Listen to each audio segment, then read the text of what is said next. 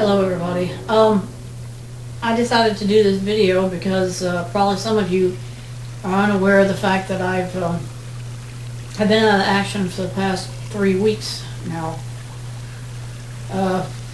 Came home one night and had a severe stomach pains. Basically it had happened twice. It happened like the day before, and I took a Pepto-Bismol, and it seemed like it kind of subsided the pain, and then the next night I decided for the first time to try a mozzarella stick. Worst thing anybody can ever do, because I don't care for cheese that's fried or grilled anyway. And anyway, I went to a meeting and everybody would say, "Oh, try one, you'll love it." And so I did, and anyway I came home, had even worse abdominal pains than I had before. And so I tried to sleep that night, and I really couldn't, even though I took like 3 Pepto-Bismols.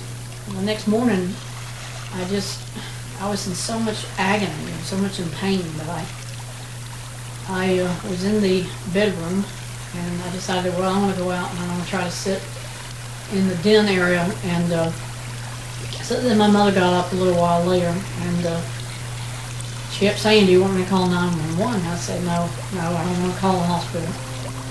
So eventually it got to the point I said, "Call an ambulance." So I did, or she did. Paramedics checked me out, and they said there was 2 possible causes. Either it was kidney stones or it was gallstones.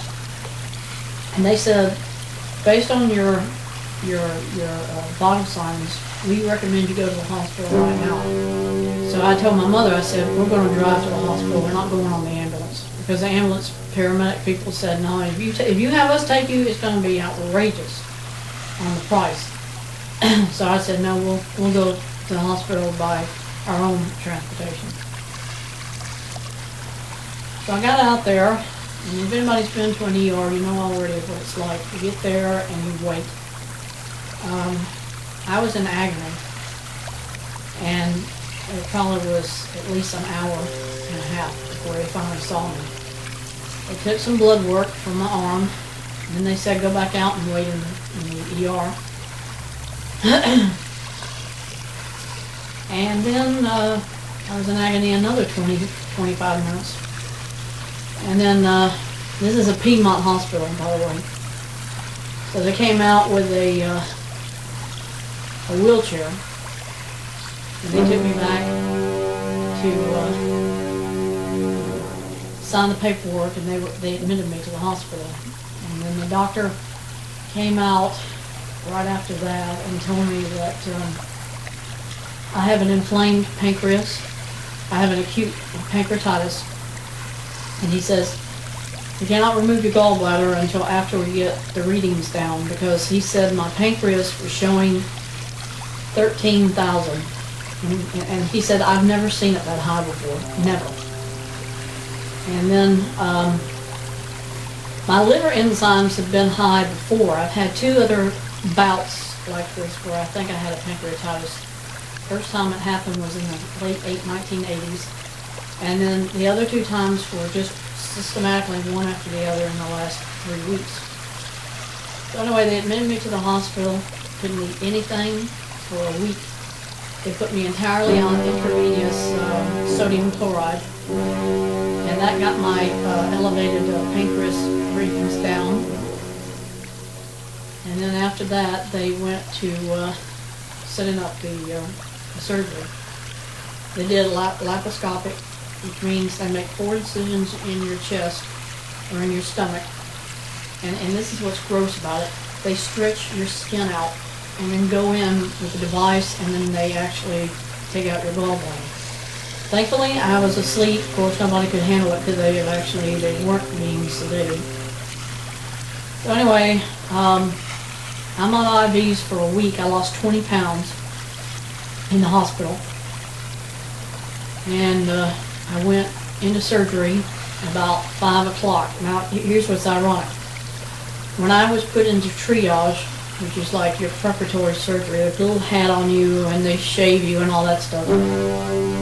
But I'm sitting there and I'm listening to my heartbeat, bump, bump, bump, bump, bump, bump, bump, like that. And I was listening to the nurses because they were in the other room. They're giving a party for somebody. You know, somebody's leaving the hospital. I guess they were on an internship.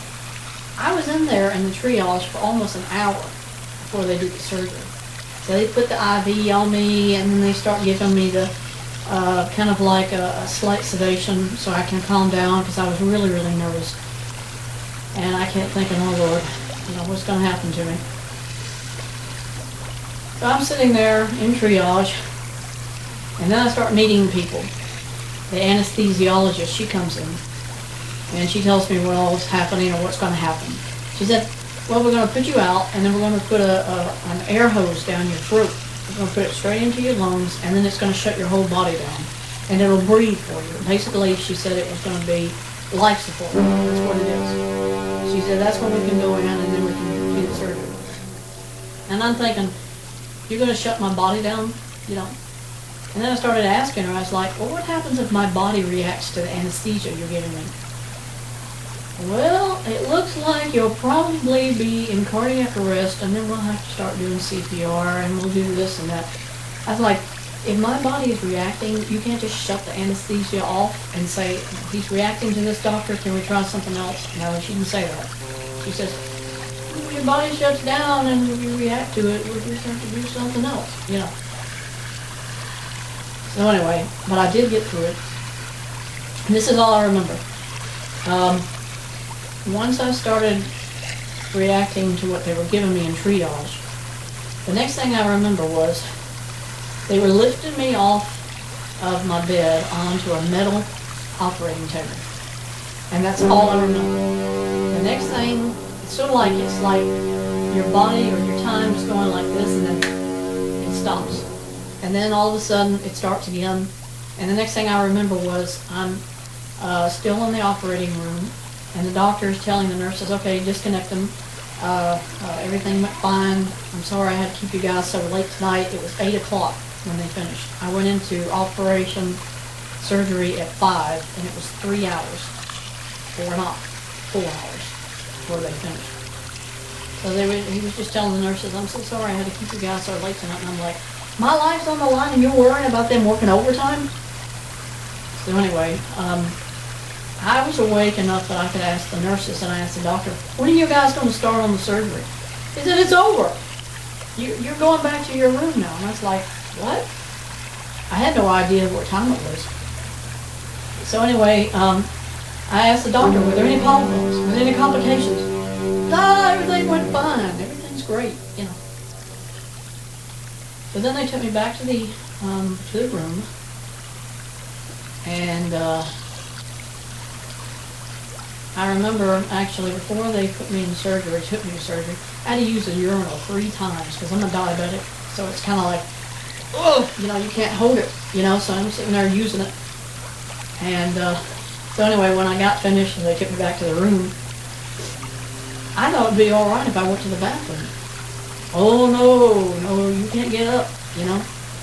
I remember I was really, really sedated, and the nurse came in, and I said, look, I need to go to the bathroom, you know. And she just kept holding my arm. You can't go anywhere, you can't, you know, and she kept throwing me practically back in my bed because I didn't realize I wasn't supposed to be moving. So anyway, I got through the first night. And then a couple of days after that, and I'm in literally a couple of days, they allowed me to start having food again. And I didn't have a bowel movement on the day that I was supposed to be released, so they held me another day. I was there a week altogether. I was there a week. I had no bowel movement until Sunday morning. And of all 6 things they had to do, they had to stick a suppository in because I could not, my bowels would not move. And finally I got out of the hospital, they discharged me. I've been back 1 time for a follow-up to see my doctor. And I still don't have firm stool. And of course when your gallbladder's gone, you really don't have stool anymore. My physician has told me that you can take enzymes that help your pancreas create more firmness, you know. But right now it's just kind of like, I don't even want to describe describe it on this video. But it's been an experience. The last time I ever had surgery of any kind, I was like 7 years old. And I had to go to a hospital to have heat sterilization on my hands. I had severe wart infestations, and they couldn't take them off any other way in the 70s except to use heat. Burned them off, destroyed all of my tissue in my hands, and they wrapped them in gauze, and I was like, I felt almost like I was the Invisible Man, because they had gauze all the way around my hands to keep the infection away. And I had that for about 3 weeks, I guess. And I got a souvenir from what they did. This nail cracked after the heat treatments. They must have damaged it somehow during the surgery, and it never healed back. So anyway, that is a souvenir I have to this day after 43 years. But other than that, the only other surgery I've had was for my wisdom teeth. That was outpatient. Went in, doctor said, we're going to put you out, cut your teeth out, put in gauze, and you can just spit all the blood out until it's gone, you know, as far as the, the pus and all that stuff. And so anyway, I went in, the guy said, start counting backwards from 100. So I did.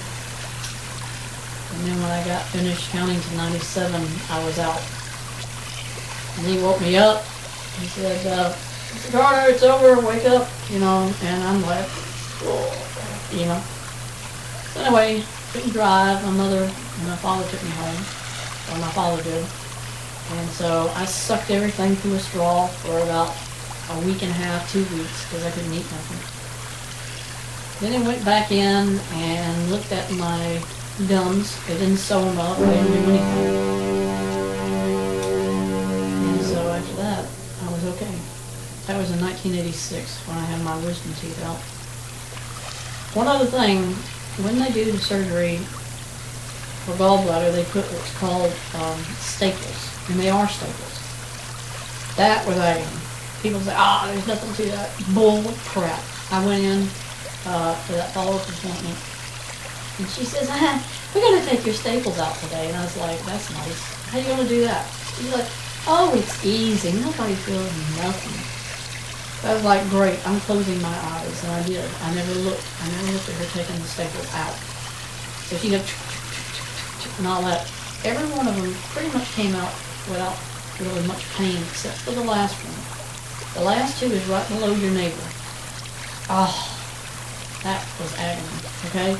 Because she's sitting there and she's trying to cut it, and you're feeling the pain the whole time. Oh, you know. And so finally she got it out. That was agony. As a matter of fact, now after 2 weeks, 3 weeks, it still itches. And I know I'm not supposed to put nothing on it, so it's still just agony for me, you know. But that in a nutshell is what I've been through, folks, and that's why I haven't been able to do videos. That's why I haven't been able to say anything on YouTube, because I've been in total agony. I've been in total stress, everything. And anybody that sees this video and who has had gallbladder surgery, I sure would wish y'all would leave a comment and tell me, will I ever be able to eat the things that I ate before? The doctor gives you a little dietary sheet of paper, and it tells you, here's what you should eat, here's what you cannot eat. And it doesn't say, your bowels will get better after this point in time, or nothing. It doesn't say anything. It just says, you should not take a bath, and that's another thing I haven't done for 2 weeks. I haven't taken a bath yet. I've taken a wash, and wiped my arms down and everything, but they're saying, no, take a bath, because, you know, it gets an infection in there. But it was an agony, okay, folks? I do not recommend anybody have a gallbladder out, and I'll tell you why. I don't think I should have had mine out. I've had it before. I've had the same problem before. I got through it. The first time I went to the hospital, they gave me a series of shots in my buttocks. I was weak, I was woozy, but I went home. I didn't have any more problems after that, and that was not quite 30 years ago. That was like 25 years ago when I had that. Then I went back to this event, and of course, it's sort of like everybody is having gallbladder surgery.